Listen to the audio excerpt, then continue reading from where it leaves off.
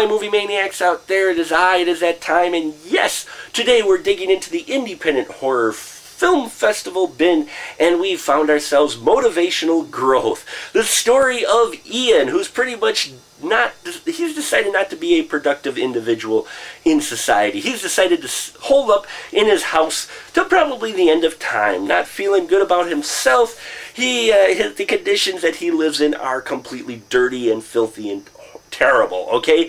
Well, one day in his bathroom, the filth decides to start talking to him, and the filth, the mold, promises to help him clean up his life and get on the right track, but makes you wonder what the motivation of the mold truly is, and if he is truly going to help Ian, or if he's got his own sinister plans for the man.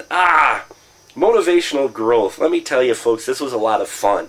Okay, now I've likened it a little bit to a Naked Lunch or John Dies at the End. It's a bit surreal. I mean, after all, you've got a talking mound of filth. You got talking mold here, okay? But it's voiced by Jeffrey Combs. So you know you're going to get some great voice acting, and you do love his performance as the mold. Who knows? You know, very charismatic voice. I mean, even though you've just got this kind of talking mold in the corner, he really gives some character to it through his voice and his inflections and everything he does. Jeffrey Combs is one of my favorite actors, and it was great to hear his voice in this film. Now, the guy playing Ian, Adrian DiGiovanni, does great carrying this film on his shoulders. I mean, he, you know, everything pretty well circles around him. And you really get this feeling of just giving up on life, okay, and just doing nothing. And he gets that across really well and sells that. And let me tell you, this house that they made filthy, oh my lord, wow.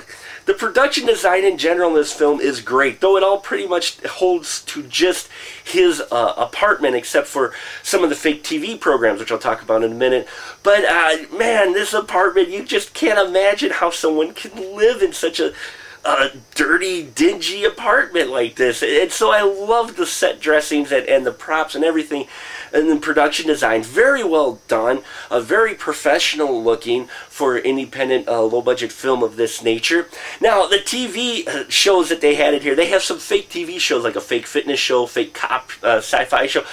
Love those. I wanted those to be real shows. Those were so much fun. They definitely captured the kind of cheesy 80s, you know, sci-fi films and the cheesy 80s TV that you had back then, including the infomercial, which just floored me as well.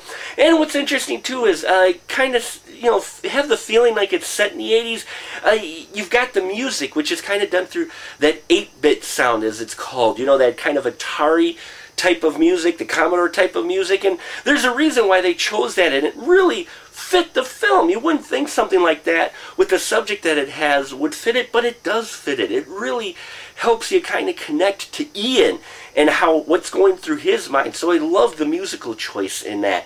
The cast of characters around him, including the girl that Ian obsesses over, are great. Everybody does fantastic with the characters. They've got a very unusual group of characters that come across in Ian's life, and you never knew exactly what you were going to get when there was a knock at the door. Motivational Growth is an unusual independent film. I loved the kind of surrealisms, their metaphors in there, the messages that are in there, and just, it's a film that doesn't lay everything out for you. You kind of do thinking for yourself, which I like. You don't get that enough, especially out of Schlollywood.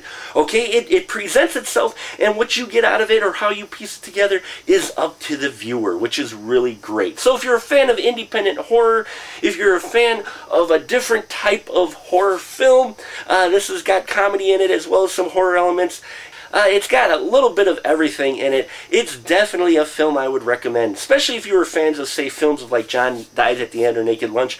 This is definitely a film that's right up your alley. Now, you can catch it at a number of film festivals. It's on the circuit right now. There's another Hole in the Head Film Festival. That's in November, December. It'll be there. It'll be at the Housecore Horror Film Festival.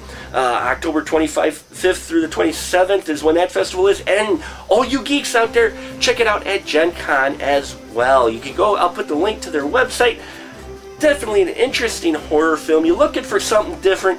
Motivational Growth definitely fits in that category in a positive way. I enjoyed a lot of aspects of this, and it's definitely a film that I hope we'll be watching again soon. And that'll about do it for us here at The Final Cut. Till next time, keep the tickets down.